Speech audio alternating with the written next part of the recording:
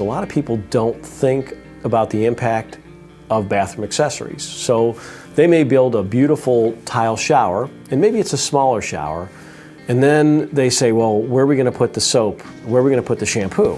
So now all of a sudden they're trying to buy something to add onto that nice finished wall. And even if they add something on or add something on top of the shower head, it doesn't look very attractive. Or if they add it on the wall, their elbows are going to bump into it. So often I think with shower accessories are not the things that people think about, but they really should design them in up front to achieve the best shower or bathroom experience.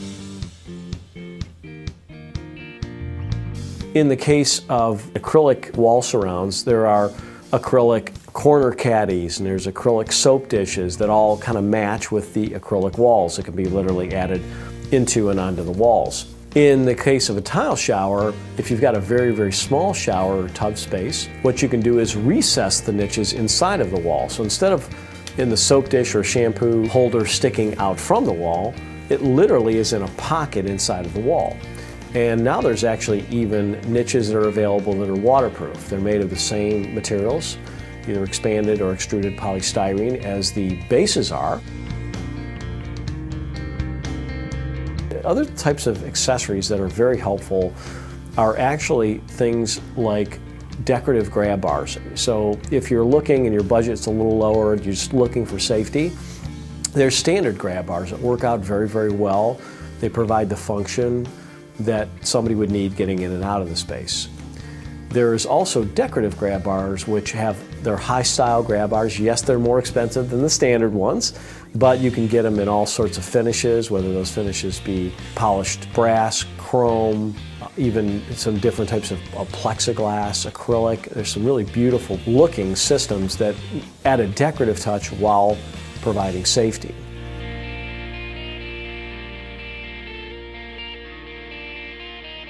Some of the other accessories people don't think about often are actually behind the wall accessories, which is the valve. The plumbing valve and of course the shower head can provide really a lot of comfort.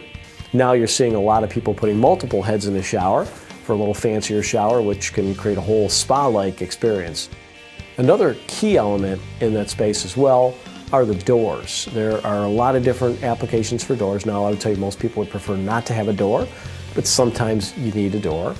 But if you use a door, you can go from the most cost-effective doors, and those would be doors that are frame doors. They're framed metal around the door. There's metal that goes around the door. They could be bypass doors or pivot doors, any style of door like that. Or there's what's called semi-frameless doors, where the door itself has no frame around it, but it slots into a frame. Or there's completely frameless doors, which look like one monolithic piece of glass. They're kind of the highest style type of door, but they're the most expensive.